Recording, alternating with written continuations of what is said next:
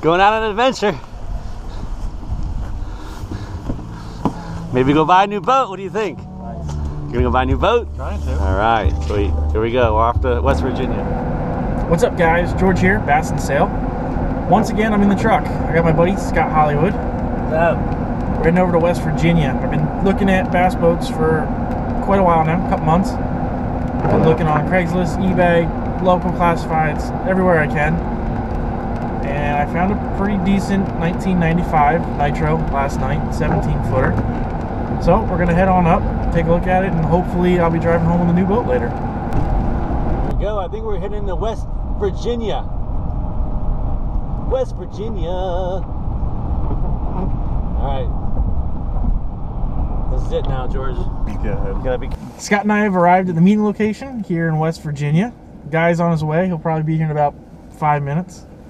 Gonna go check out the boat, and hopefully there will be one behind the truck on the way home. Guys, George is the proud owner of a bass boat. He actually has a bass boat. There it is back there behind us. As you can see, we're pulling out of the guy's yard now.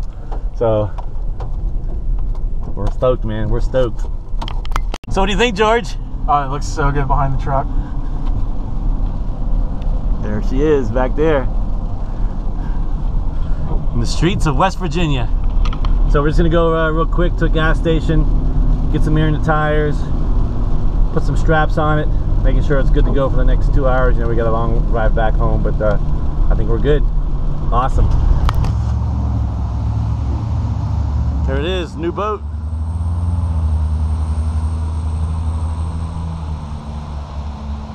She's looking good. Here she is, Bass and Sail's new bass boat. I didn't take any video at the sale because I didn't want to make it awkward or have the other guy on film. But here's the boat, back in my driveway. She's in good shape. Carpet's pretty dirty. Actually, a lot of things are dirty. Seats need to be replaced. Needs a good cleaning out.